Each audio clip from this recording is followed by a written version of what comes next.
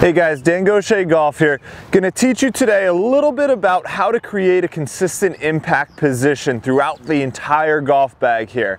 So before we talk about the impact, I like to talk about the ball position because Ben Hogan was way before his time here. He knew more about D-playing than a lot of guys still know to this day. So Ben Hogan talked about a lot about a consistent ball position. So whether he had a 7-iron or his pitching wedge, the ball position was the same relative to his left foot. And he knew whether to open his stance or have it square based off of that.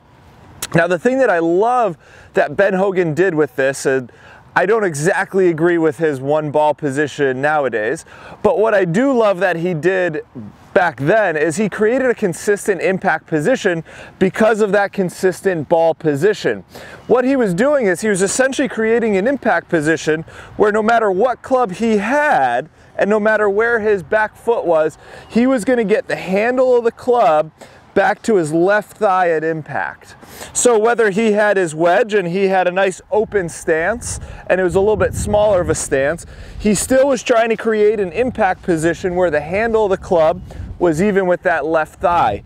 So likewise with his 7-iron, even if he just drops that right foot back a little bit, stance gets a little bit more square, he's still trying to create an impact position where that handle is on that left thigh. So likewise throughout the entire golf bag here. So likewise, what I try and do is I try and teach my players a consistent impact position. So even though I vary the ball position based on the club and shot we're trying to hit, so with this 7-iron I might have it in the middle of my stance with my stance pretty squared up, I still try and teach my players how to get this handle back to their left thigh at impact. Now, recently with TrackMan and flight scopes and all these radar datas, we know a lot more about angle of attack as well.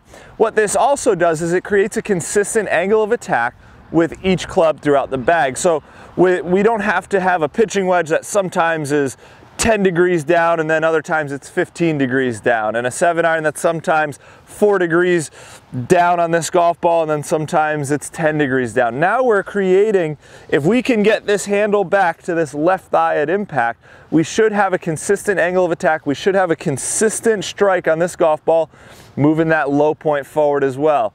So a quick drill that I like to do with all my players is just a simple pump drill. So when they set up, whatever club it is, we're going to set up that good posture and everything first, that good ball position.